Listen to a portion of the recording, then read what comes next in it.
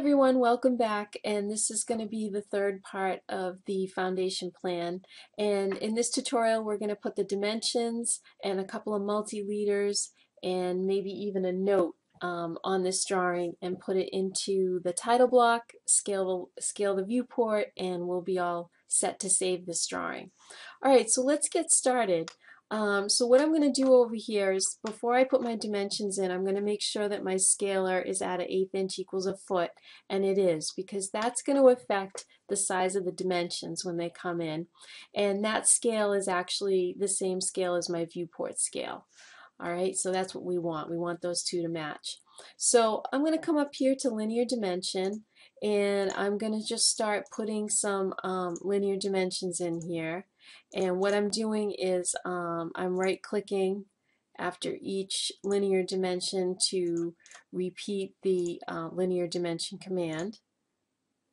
And you'll also notice that I come to the outermost points on this particular foundation wall to make sure that my extension lines don't overlap. Alright, now we have a couple of multi-leaders. Let's go up to the multi-leader command.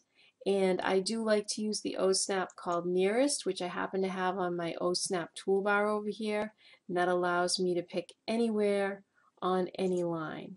Okay, so I'm going to come up, there's my second pick, and we'll just put the note in here, 8-inch wall thickness, and I'm going to do a Control Enter to get out of that. And again, next leader, I'm going to use my nearest O-snap. And this one here is for 16-inch wide footing, Control Enter.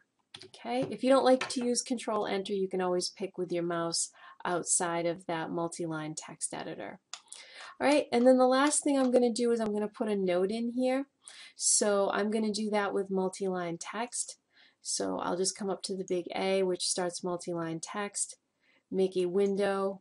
The window is the width of the paragraph for the text, and I'm going to add in here a note. Must be above 40. Now here we need a degree symbol, so I'm just going to go up to symbol there on the ribbon and add in the degree symbol, and there we have that. Control Enter, and that looks pretty good. So now let's go into our Layout 1 tab where our title block is, and here's our title block.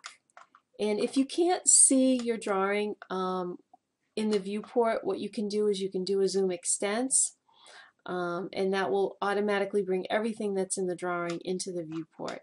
Now I'm going to pan over here, and I'm going to come down to my scaler, and I'm going to put my scale at 1/8 inch equals a foot. Okay, did you see that? Let me do that again. I'll kind of zoom out there a little bit. 1/8 inch equals a foot. Alright. Okay, there. Now I just double clicked outside the viewport to come into paper space, and now that I'm in paper space, I can edit my title block. Alright. And there you have it. We have the foundation plan at an 1/8 inch equals a foot scale, and we're ready to save or print the drawing and just continue on from there. Alright, good luck with the foundation plan, and if you have any questions, as always, you can let me know. Thanks so much, and thanks for watching.